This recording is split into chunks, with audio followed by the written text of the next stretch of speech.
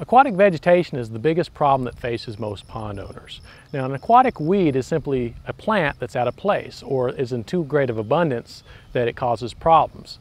Ponds can benefit from some aquatic vegetation, but in general in the South, aquatic vegetation is not necessary or desirable. However, as you move further north, aquatic vegetation is quite important to adequate reproduction and survival of young bass.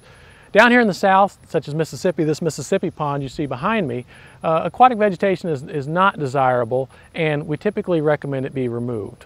One way that you can remove vegetation is by stocking a few grass carp when you first stock your pond, and they'll keep the vegetation down to a minimum from the beginning.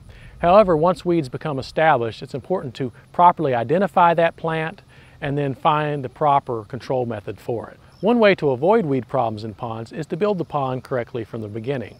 Having the properly sloped shorelines that drop off relatively quickly, we typically recommend a 3-to-1 slope to where every 3 feet you go out into the pond, the depth drops 1 foot until it reaches 3 foot in depth to prevent weed growth yet remain safe and stable.